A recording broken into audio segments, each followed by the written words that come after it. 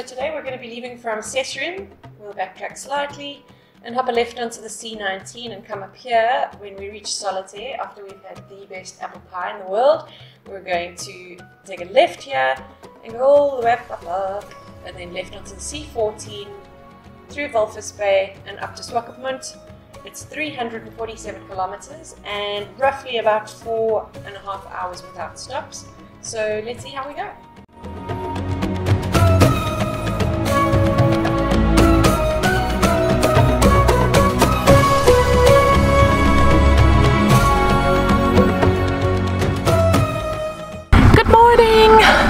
We've packed up camp and Brendan and Juliet are just having a quick shower, and then we are going to head off to Sesrim Canyon. We decided to leave it till today just because yesterday was way too hot and it actually only cooled down at 8 o'clock last night. So we're going to go do that this morning, and then we're going to Solitaire to have some of their best apple strudel in the universe, and then from there we will be heading up to Swakopmund.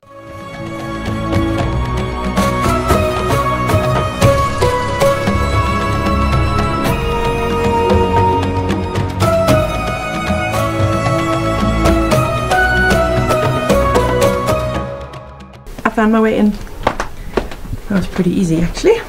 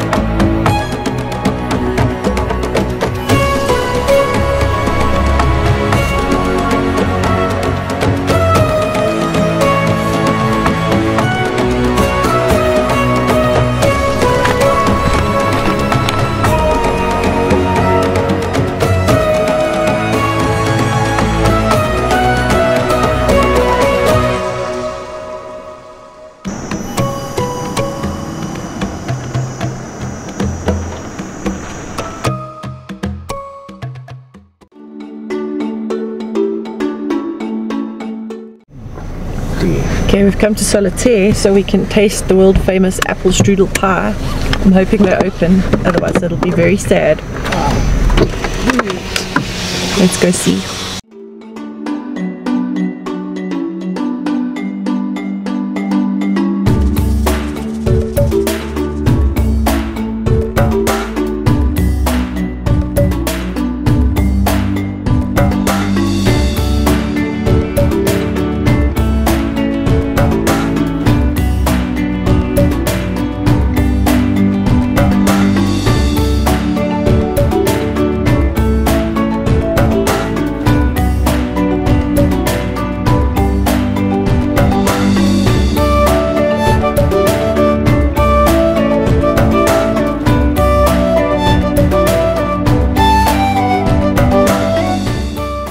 The apple pie is definitely worth it. Very tasty, although it could do with a nice dollop of ice cream or cream or something. So if they have that, ask for that. Very yum.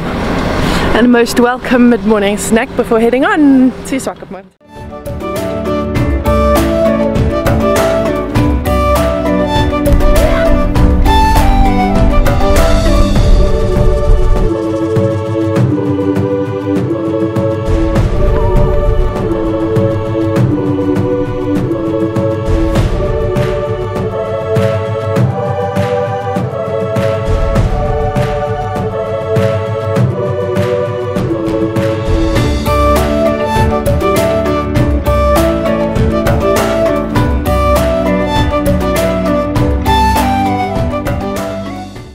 A little crystal.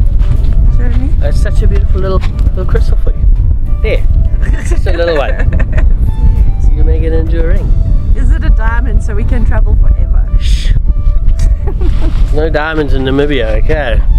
Clearly not. No. But I got you a crystal. Thanks. I love it. No! There's a seal.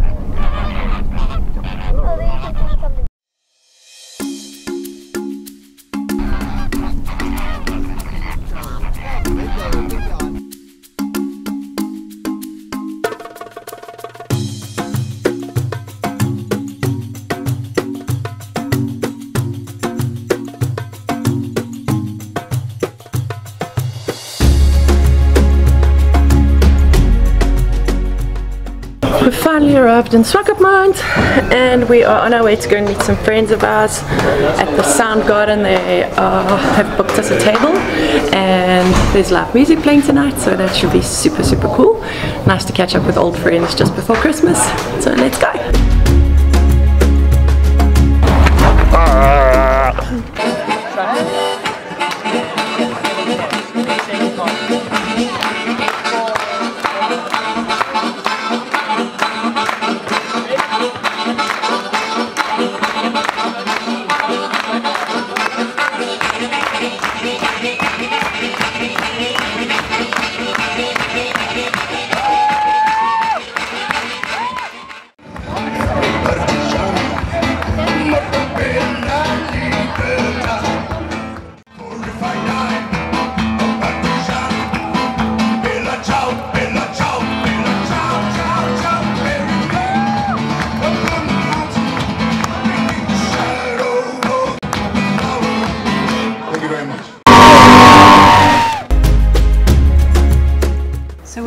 Swakopmund on the C34, which comes all the way up along the coast. We'll go past Henty's Bay and then we'll enter the Skeleton Coast, and then we will go and see the Cape Cross Seal Colony and all the sort of shipwrecks and that along the way.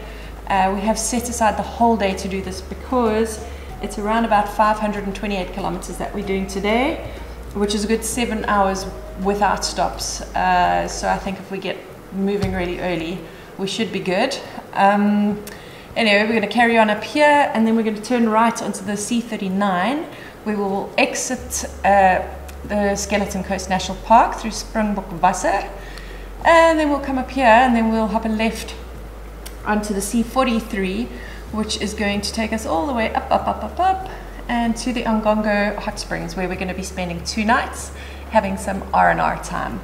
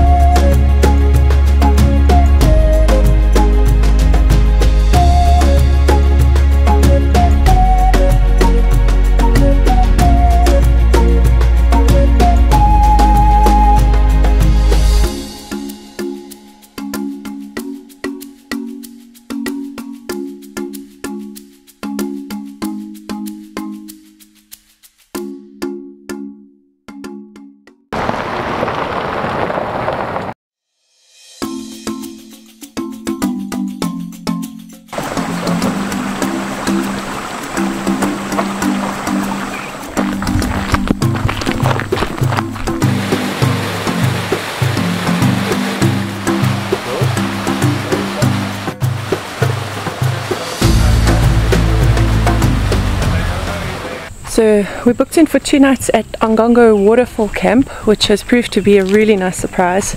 They've got hot springs and waterfalls and the most incredible birds here. So we just decided to come and take a walk upstream and just come and see what we could find and just chillax a little bit. We've had lots and lots of days in the car, traveling very far. So this is a really nice, relaxing change.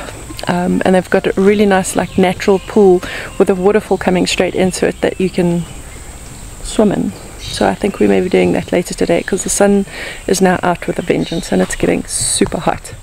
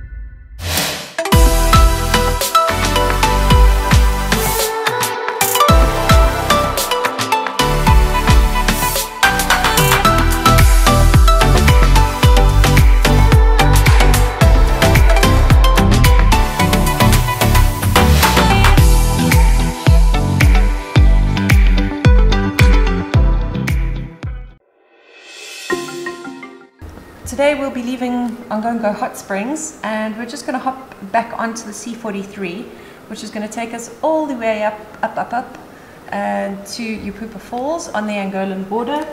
It's around about 331 kilometers, about 5 hours with no stops. But I think this should be a nice scenic drive, and hopefully we see some interesting things. We've never been up this side before, so this is all going to be brand new for us too.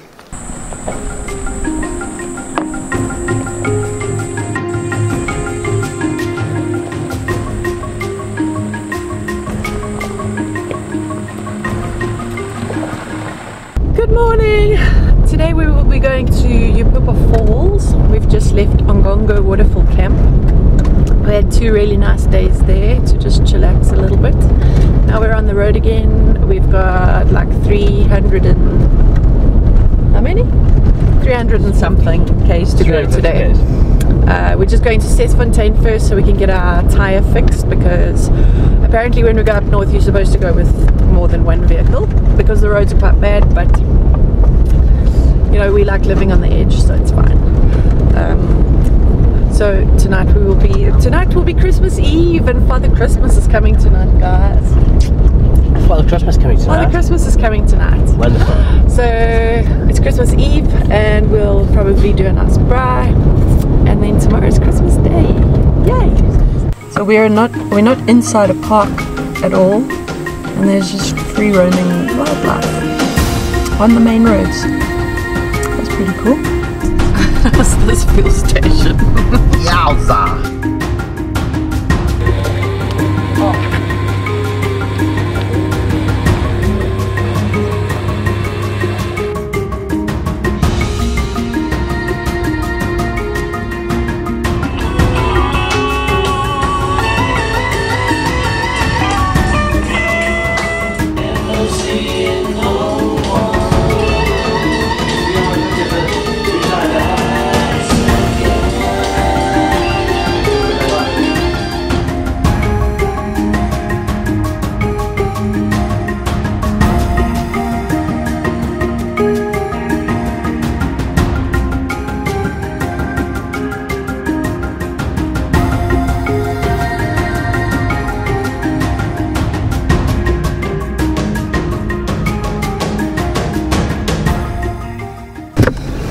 Right, tyre is fixed. We are leaving Sesfontein.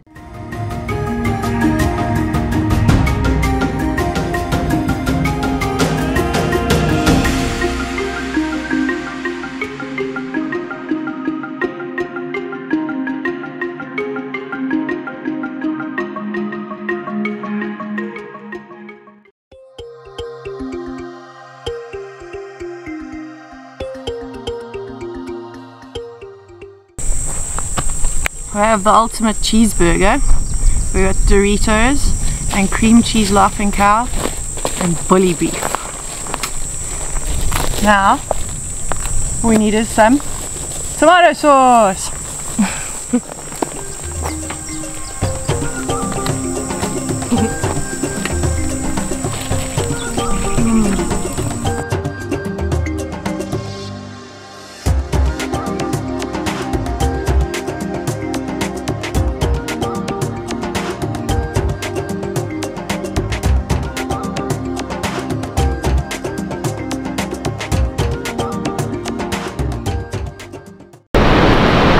This really was such a special place to be for Christmas Day. I cannot explain how beautiful Epupa Falls is. Like, you actually have to just come here and see it for yourself. So incredibly beautiful, and it just carries on and on and on. There's just waterfalls cascading from everywhere. So definitely I would recommend putting this one on your bucket list. Finally here. We've been wanting to come to these waterfalls forever and ever. A big bucket list item. The water smoke coming up the side.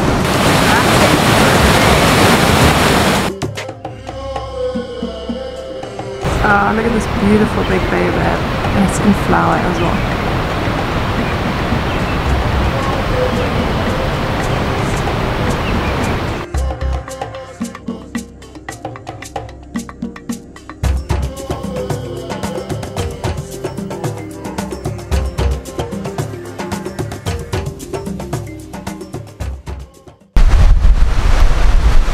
We've had a really lazy Christmas day.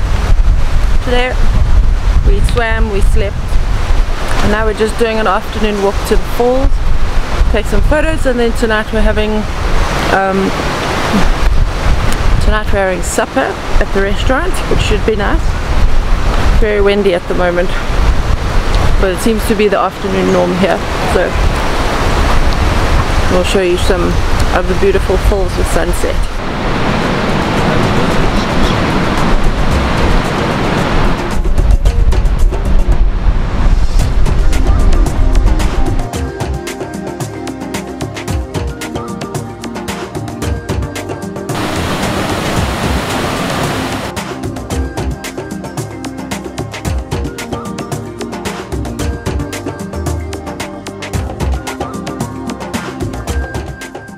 It was really beautiful. We got certain nice sunset shots of the falls. Now we're going back for some supper. Merry Christmas! We decided to do dinner tonight in Christmas style. Okay. I'm Alvin. Alright. So we've just come out on an early morning walk. We're looking for the Cinderella wax bill, which only occurs up here. Don't know if we'll be lucky enough to see it, but we thought before it gets very hot we'll come and have a look and see. Just standing by the falls and looking at the rainbow with the light like coming through the spray that's coming up is really beautiful. It's going to be another hot day today, and we've arranged to go and perhaps go see the Himbas this afternoon, which would be pretty cool. Fun. Yeah. So I'm hoping to get some really nice portrait photos of them, but yeah, probably just another very chill day. Maybe we'll explore a little bit up the river. We're going to take a drive to an area below the waterfall that they call the beach, and we'll try and do some fishing there for some and beware of crocodiles. Canadian Park. Yeah, the guy said we have to be careful. Crocodiles are very bad. Yeah, I think here they like, there's food is scarce, and so goats are probably on the menu. Goats and people. Yeah.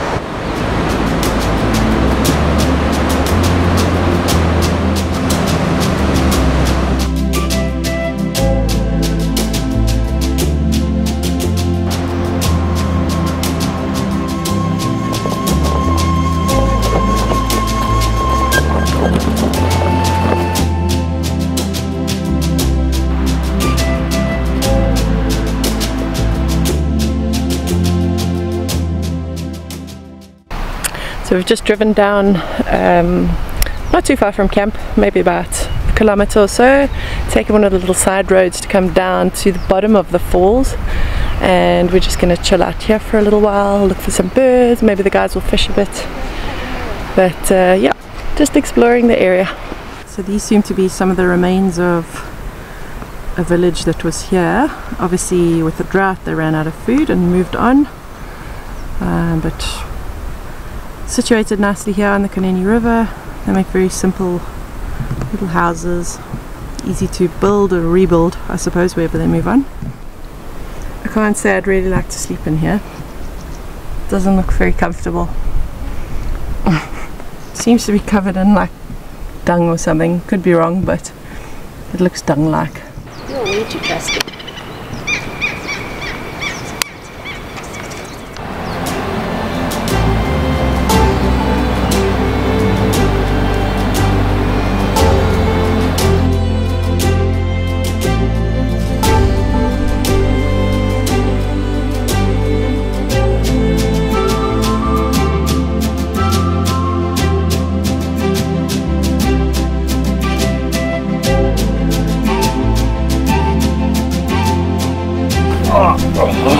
Going to take Floof home. He got left behind by the tour guide. Take the Floof home. Oh, little Floofy! Look, he fits so nicely.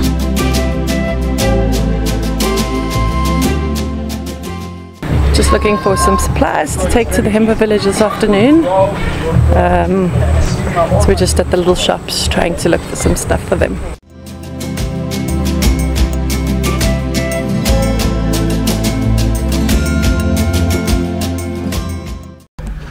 Okay, we're on our way to the Himba village. We've got a guide with us and we're going to go take some beautiful photos.